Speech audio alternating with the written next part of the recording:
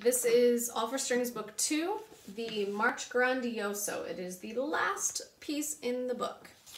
My previous recording, I think, only came down to here. So what I'm going to do is play all of the first violin recording. And then I'll do all of the second violin recording. So with this, keep in mind that the D, C, al fine, da capo, al fine means to go back to the beginning. You play, play, play until you see fine, right here. So that means you play the whole thing, go back to the beginning, and then play until here. And when I have this recording up, you can, this is first violin and second violin, like the two lines we've done before. So you would play, if I'm playing this one, you would play this one. And if I'm playing this one, you would play this one. So with this one, we've already worked on this a lot, but just make sure we have the correct rhythm with these. And down here, the second violin, I would say it's a little bit easier. Just want to make sure that we hold our longer notes out. 1, 2, 3 here. Make sure we have our up here.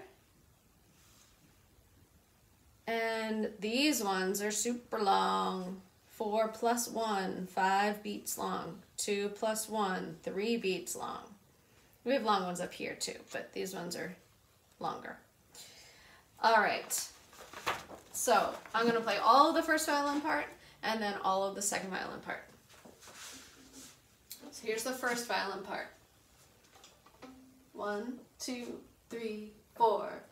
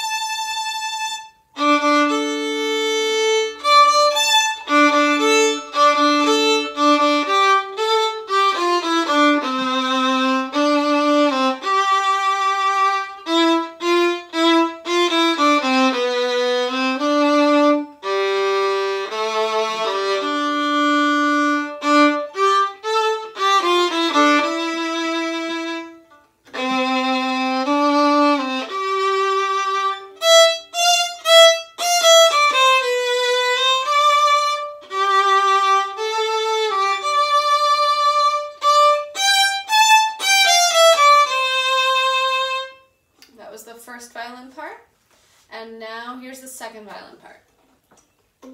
1, 2, 3, 4.